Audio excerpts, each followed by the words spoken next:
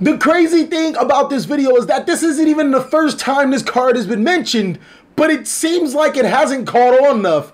I mean, the ability to stop cards like Effect Veiler, Ghost Ogre, Infinite Impermanence, and all hand traps alike, as well as being able to stop some on-field targeting cards like Nightmare Cerberus, Trigate Wizard, and a plethora of other competitive cards, it still doesn't see play. Now, granted, this card does add a little bit more to your combo, making a 2-card combo, a 3-card combo, a 3-card combo, a 4-card combo, and so on and so more. But if your opponent actually hand traps your 2 or 3 card combo, it won't be a combo at all. This card actually is like an insurance policy to stop it. I think it's the mid-breaker to what you need into your competitive deck, especially if you're combo heavy. I'm TheCaliEffect, and if you guys want to see more videos like this, then go and destroy that subscribe button. But more importantly, go ahead and hit that notification bell because, well, we just too strong. I also want to give a special thanks to every single one of my Patreons. Without you guys, videos like this would not be possible. I really do appreciate you guys' continued support. Without further ado, I present to you the mystery card for today, and I'm telling you, this card is actually really good. At the very least, you should consider it in your sideboard for a combo-based deck. Alright, ladies and gentlemen, for the people that don't know what card I was talking about and didn't catch the pun, who am I kidding? There's no ladies that play Yu-Gi-Oh! The card we are talking about is Magical Mid-Breaker Field. Now, Magical Mid-Breaker Field is a field spell card that ironically debuted in the Dark Illusion set because it's an illusion because it's magic and it's a field. Okay, anyways, its effect reads, activate this card at the start of your main phase 1 or 2.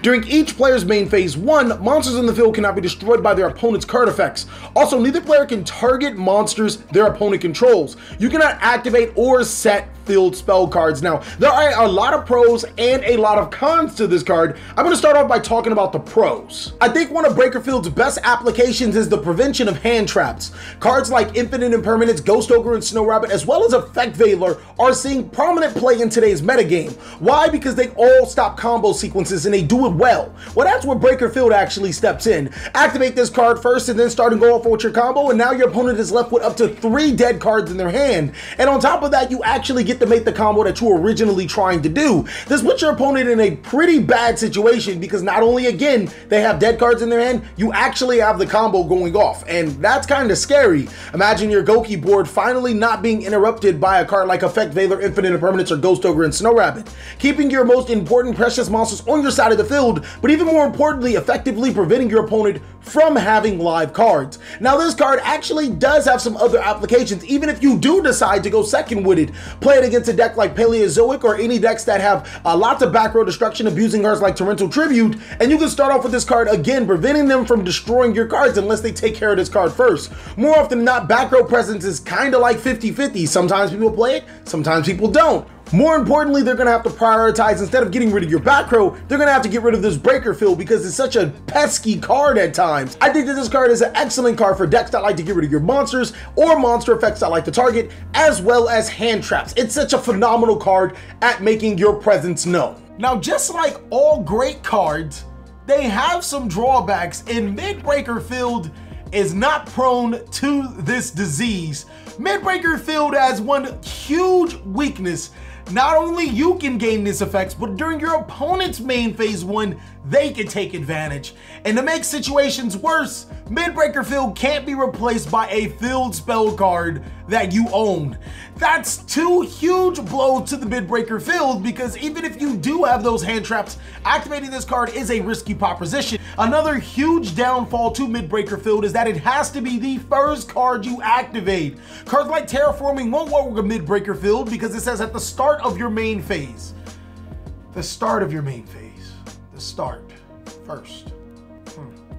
Those are 2 huge weaknesses, or actually 3 huge weaknesses of Mid-Breaker Field, but it's actually okay. You can actually play Mid-Breaker Field as a 3-of and hope to open it, because at any given time, if you do open it before you start off your combo sequence, you're in a good.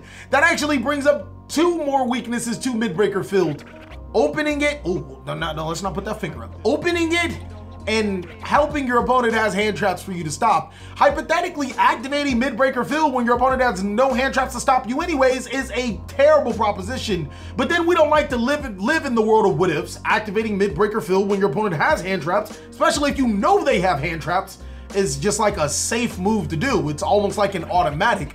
And more often than not, it could secure you a win. You can think of this card as a win more, but at the same time, you can think of it as a safe investment to put cards to your side of the field. Now, this card does have a lot of cons, but sometimes the pros outweigh it. I think that it's a very solid card that at the very least should be in your side deck for when you see players playing a lot of hand traps, especially the ones that you don't like to get hand trapped. Then you put it into your main board and you're good to go, especially seeing that if you're gonna decide to go first, you might wanna put yourself in a position to succeed. With all that being said, there's only a couple of things to cover.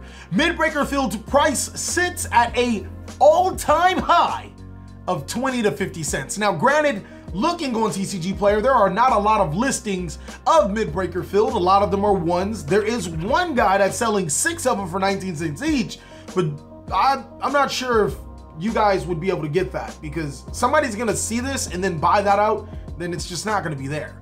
I think that this card will probably at max be a $3 card. That's like the ultimate maximum price that this card could ever be in a certain set of situations that would make this card mandatory. I don't see it being any higher.